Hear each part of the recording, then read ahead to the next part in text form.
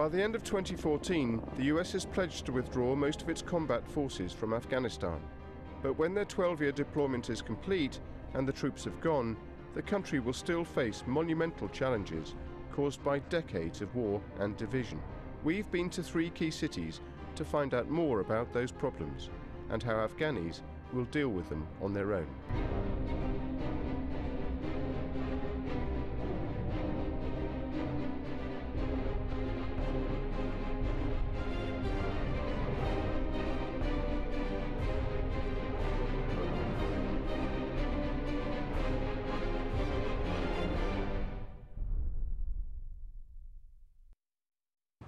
It's been 12 years since a US-led invasion toppled Afghanistan's Taliban regime. In 2014, the Americans will finally pull out their combat troops, leaving the nation responsible for its own security and facing an uncertain future. Whatever the military achievements or failings of these past 12 years, the country has changed, for better and for worse. On the plus side, Afghanistan can no longer be called a failed state. It has a constitution, a parliamentary process, a standing army and police force, and growing, if fragile, confidence. And for some, it's more affluent. Billions of dollars of international aid have helped the country's economy, even if much of the resulting wealth is concentrated in the hands of a small minority. But there are still many other challenges here, and next year, which sees presidential elections as well as the departure of foreign troops, will be crucial to the way Afghanistan deals with them.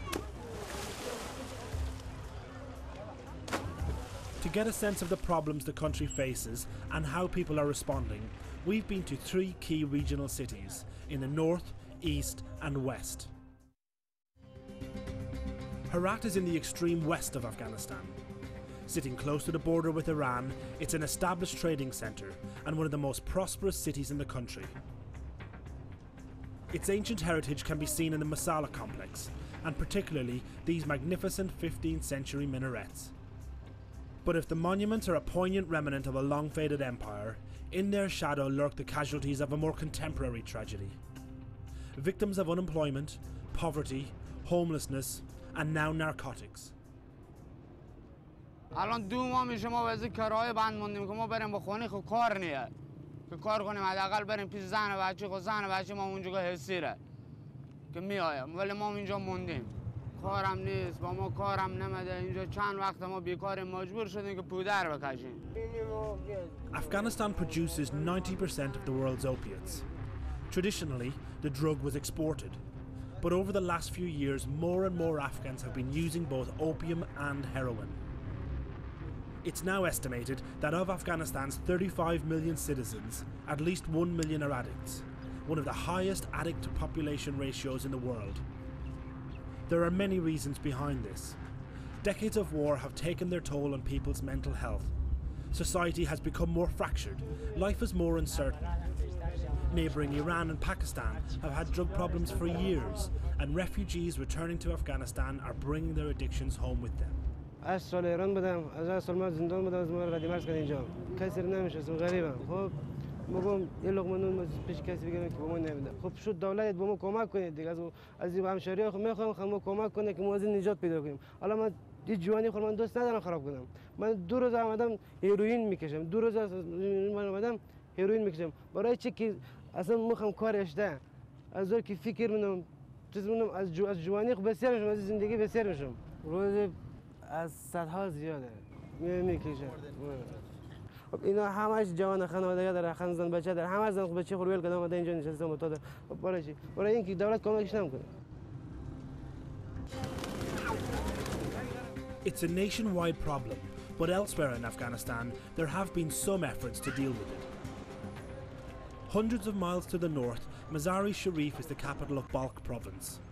It's avoided much of the violence experienced elsewhere in Afghanistan over the last 12 years, which has allowed it to concentrate on modernisation.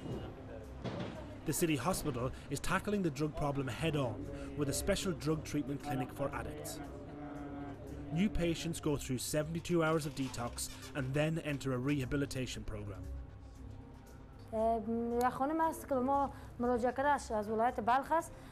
او قبلا یک بار در شفاخانه آمده بود، بستر شده بود، تداوی شده بود و دوباره که خانه رفت بعد از در جریان که اینجا بستر شد پرگنان بود و وقتی که بعد از اینکه ولادت میکنه در نزد خانم بلیدینگ پیدا میشه، پای و دست برش پیدا میشه، بعد از اینکه مادرش پدرش خشوعش هست به این میگه که باید تریاک بخوری که پوندگی بشینه، بعضی دوباره به تریاک رو میره و طفلش هم که بسیار گریه میکنه به تفلک خود میده و فعلا تفلک 4 ماه است، وزنش بسیار کم است، اشتیا طفل نداره، اما کل علتش گرفتن مادرش برش تریاک میداده.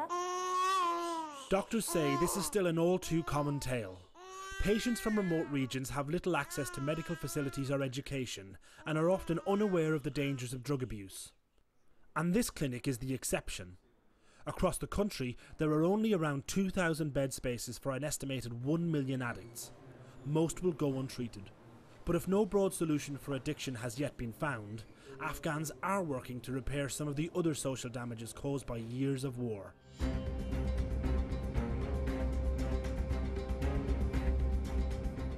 Jalalabad is in the east of Afghanistan, close to the Khyber Pass and Pakistan.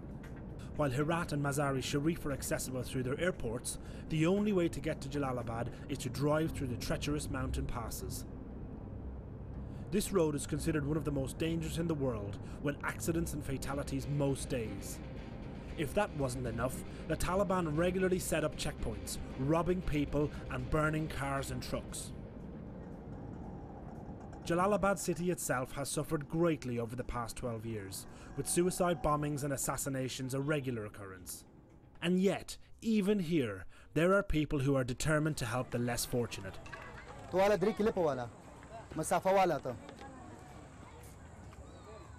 دی وس تقریبا لکه دا مسابقه کې دغه تیر ورځ دغه تیر یو 2 میاشتې مخکې مسابقه وه دی تقریبا په جګلینګ کې نو 3 ساعت او 12 دقیقې دی توپ کار کړی دی کار کړی په افغانستان کې دی اول مقام واخیستو.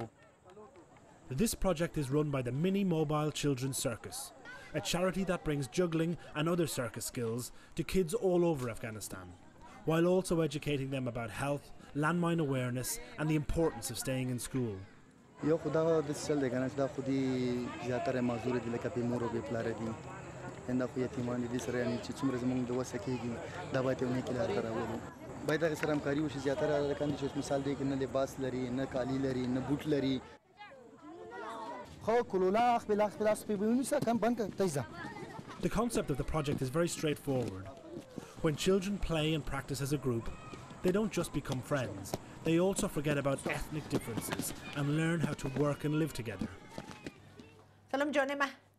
Similar efforts to salvage something from the years of war are also being made here.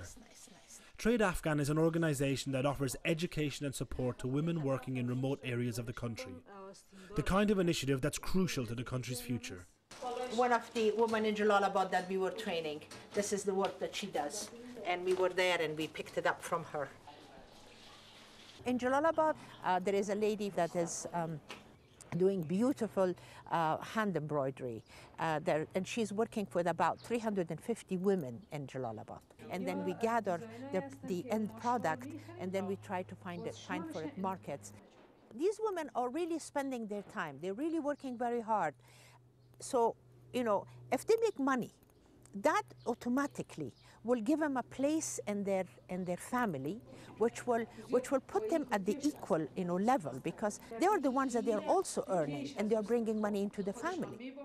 Seeing the actual empowering of women, not only in Kabul, but when it actually happens in different provinces of Afghanistan, that's when it's like absolutely, it's so satisfying, and you also know that it's kind of spreading and it's going all over the country. One of the oldest and most prized skills among the women of Afghanistan is carpet weaving. The designs are passed down from mother to daughter, and the carpets can take a year or more to make. But selling the carpets falls to the men, and Big Zada's the biggest carpet seller of them all. Head of the Carpet Sellers Union, he works constantly to bring carpet weavers and sellers together to ensure higher production quality and hopefully better prices. چون در گذشته ها قالینای ما کاملا سرخ بودن قالونای سرخ دنیای بیرونی امریکا و اروپا خوش نمیکنم.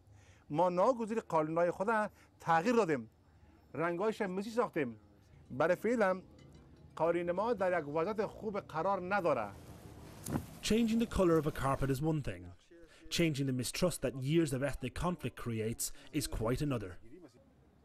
در اینجا موضوع هر کله و برخیال است. یعنی در هر کله یک خیال نهفته است. یک فکره. یا هر کس خودشان میخواین که به فکر خود کار بکنن. یک بالاخره که هماهنگی درست نیست. یک هماهنگی درست باشه که ما زیر چتر یک اداره بسیج شویم و بالاخره کار بکنیم که مفیدیت و مصلحت خوبتر داشته باشه.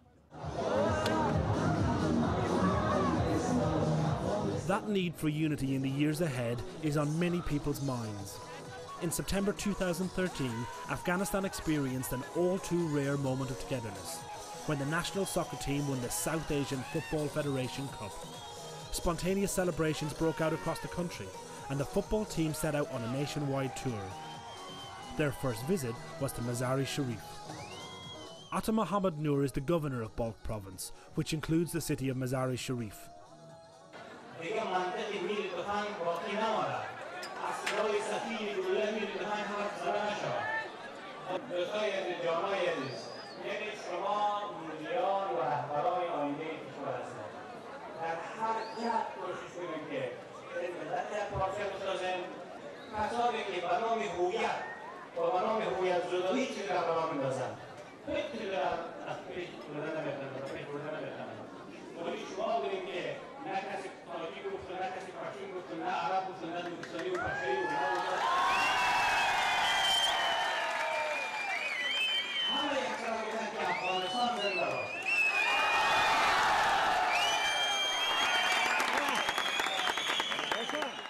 A powerful political figure in Afghanistan, Governor Atta has a mixed reputation.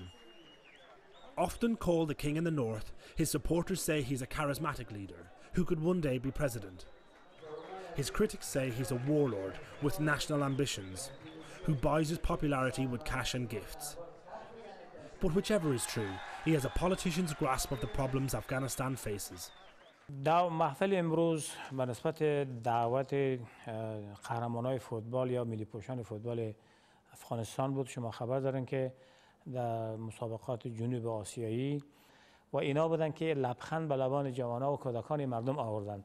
توانایی جوانا میتونه که ما را یک ملت بسازه، ظرفیت ها و توانایی جوانا میتونه که برای ما قهرمانی زیادی دیگر، دستاورد زیادی دیگر نصیب ملت بسازه و کمی ها و کاستی های سیاسی و مدیریتی دولت مردان ما را جبران بکنه و کشوری که بیش از 3 دهه جنگ دیده بود، غم و اندوه در کنارشان بوده میشه و با غم و اندوه زندگی میکردن و مصیبت همیشه و چالش ها سر راهشان بود تا اینکه خداوند لطف بکنه ما از بیکاری جامعه و جوانان را نجات بدیم، سوق بده، نه اینکه به طرف مواد مخدر، اعتیاد و خدای نخواسته آشوب و جرایم جنگی.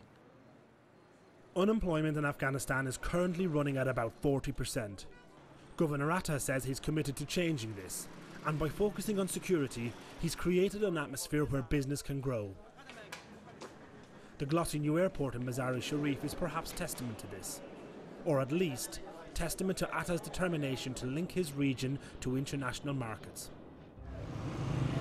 Other cities have older, more established links to build on. Sitting on the old Silk Road, Herat has been a centre of trade and commerce for centuries. Once the capital of an empire that stretched from Iran to China, Herat still prides its cultural legacy. The Friday Mosque is at least 800 years old and is considered Afghanistan's finest Islamic building. And elsewhere in the city, you can still find a workshop making the city's famous blue glass, a craft that somehow survives in a world that's changing. Roya Mahboob is the personification of those changes. She's a young entrepreneur bringing computer classrooms and internet to girls' schools in Herat. Social activism is our plan, that we help the students, especially for the female students, and we provide them IT centers, and we provide the internet connection for them, and also we provide them free training how to work with the computers, because education gives them freedom of thinking. They have the tools to stay at the home and do online education, and no one can stop them. And it seems nobody can stop them, Despite schools being burned across the country and female students being poisoned, they still flock to education. ما به خاطر به مکتب میاییم که علم بیاموزیم و برای تحصیلات ما خیلی مهمه چون دنیای روز به کامپیوتر وابسته و ما دسترسی که به کامپیوتر داریم بعضی صنف ابتدا آیتی بیسیک آیتی خوندیم بعد آیتی خوندیم به سوشیال میدیا راه یافتیم سوشیال نتورک یاد گرفتیم و تونستیم که به سایت های جهانی دست بیاریم. Even a few years ago, this would have been a remarkable sight. Afghan girls studying in a classroom, surfing the net, updating Facebook and checking their Twitter feed. I also saw the incredible power of social media in my personal life, and especially I'm thinking about the women who get their rights, who get empowerment through the social media. Fighting the system takes many forms, and while some choose social media, others embrace more direct action.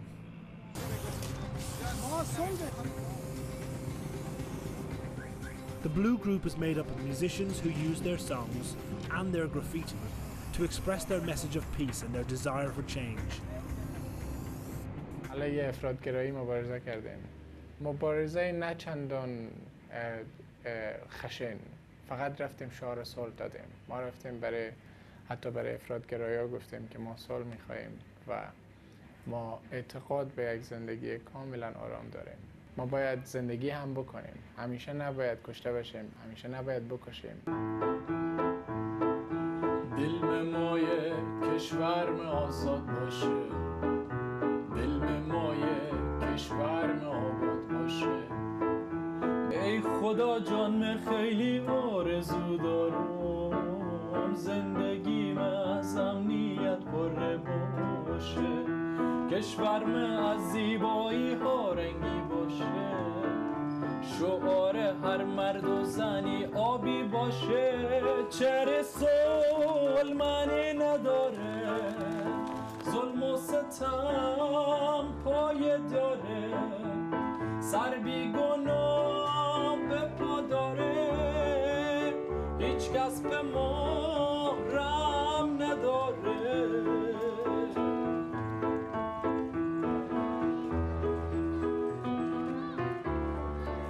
What people do care about is security. Some parts of the country are more peaceful than others, but everywhere there is an awareness that this is a country that's still at war, and that lawlessness, anarchy and extremism are never far away.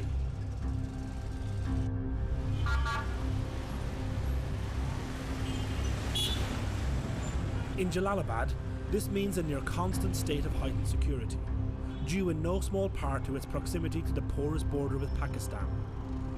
There are frequent attacks against the military and police. Yet strangely, there's optimism here too, that the advances of recent years will be held on to and that things can and will get better.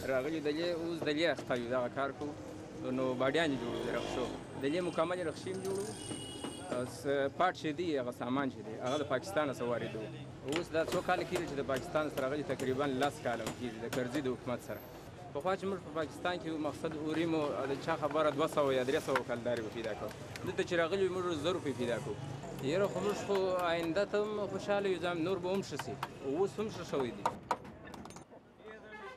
In part, this optimism may be due to a widely held, if inaccurate, belief that while some US troops are pulling out next year, it won't mean the end of the West's commitment to Afghanistan. And that view isn't just held by ordinary Afghans. بله یک نوع تبلیغات وجود داره که گویا خارجی ها میبرای، امریکایی ها میبرای، ایساف و ناتو میبرای، کمتر میشن و ممکن وضعیت خراب شه. ولی ما باور با این نداریم. ما معتقد به این نیستیم که 2014 حتما وضعیت خراب میکنه. اول خو ما معتقد بایستیم که خارجی ها یعنی غربی ها نمیبرای مکمل. اگر تعداد کمی هم باقی میمانه با کیفیتی بالا باقی میمانن و اینا به خاطر حفظ قدرت با پاور خود در افغانستان باقی میمانه به خاطر تطبیق برنامه استراتژی و درازمدت خود به افغانستان باقی میمانه. What is increasingly accepted, among policymakers at least, is that whatever happens, some way must be found to reach out to the Taliban. So far, peace talks have not got properly off the ground, but even those formerly against negotiations are now softening their stance. ما را دوست داریم، فرزندای ما دوست داریم، مردم ما دوست داریم، ما و مردم ما دیگر جنگ نمیخوایم. اگر ممکن بوده باشه که با طالبان دیالوگ صورت بگیره، مذاکره صورت بگیره و این منجر به آوردن صلح در افغانستان شود، ما این را رد نمیکنیم. ولی آنهایی که جز جنگ دیگه چیزی نمیاندیشند که در او باید ما وقت خود و پول خود ضایع نکنیم، مصرف نکنیم. Atta has famously opposed talks with the Taliban in the past, so the fact that he is now more amenable is extremely significant. By reaching out to the less militant factions within the Taliban, he's also underlining his determination not to appease the hardliners. For some Afghans, though, any suggestion of a return of the Taliban, even in a power-sharing arrangement, fills them with dread. ما نمیتونیم آینده پیش بینی بکنیم. ممکنه دوباره طالبا بیان در افغانستان و اون زمان هیچ موزیسین امکان نداره که در داخل افغانستان بتونه کار بکنه و بعدها مثلا تیپای فکری طالبانی بتونن غالب بشن و اون باورهای جوان‌ها رو بتونن مغلوب خود بسازن. Aresh's fears echo those of much of the youth in Afghanistan. They know their lives are extremely different to their parents, but they also know that the freedoms and advancements in their society are still new, and they are acutely aware of how easily it could all slip away again. Actually, I call it the, how shall I say, the social changes in Afghanistan. We are supposed to be bringing those at every level, because if we do not, then by just, one project, another project, and all of that, things don't change. These are the actual social changes that have to start from bottom and go up. We are so aware of what is actually happening that we are trying to have these women ready. A part of the trainings that we do, I do talk to them about election, how important it is for them to actually go and register. With elections looming in the spring of 2014, political discussion is everywhere. There is much concern in the international community that the country will not have free and fair elections, and that current President Hamid Karzai, who is due to step down, will try to manipulate or delay the poll. Afghans too have their concerns. ما با آینده امیدوار نیستیم. برای چی نیستیم؟ برای که ما یک بار یا کسانی که در رهبری‌های فعلی قرار دارن همدیگر یک بار خوردن. احتمالش هست که باز همدیگر بخورن سر قدرت. این فکر بکنن که در آینده ما چطور زمینه سازی کنیم که بالاخره در وطن ما جنگ نباشه، قتل نباشه، بی‌بنده‌داری نباشه، ظلم نباشه، زورگیری نباشه، حق شاه و گدا به شکل یکسان باشه. The king and the peasant should have the same rights. This is a reoccurring sentiment in Afghanistan today. People see the abuse of power and condemn it, from the local corrupt businessman to the highest political office.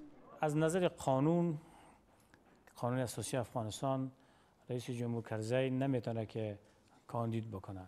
دنیا نباید دولت ما را آنقدر آزاد بگذاره که دولت بتونه انتخابات به تعویق بندازه و حاکمیت تیم فعلی را تمدید بکنه و یا اینکه در انتخابات خدای نخواسته دستکاری صورت بگیره. خوف ما است که غرب به یک بارگی با برخوردهای سرقوی دولت مردان افغانستان را به یک بارگی دهه 90 تکرار کرده، افغانستان را ترک نکنند.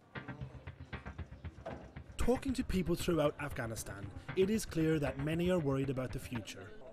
Although not everyone believes the Americans are actually leaving in 2014, there's a growing sense of problems that need urgent resolution, whoever's in charge. Tackling unemployment, drug addiction, kidnapping, and insecurity, while building a sense of national unity, requires a stable society.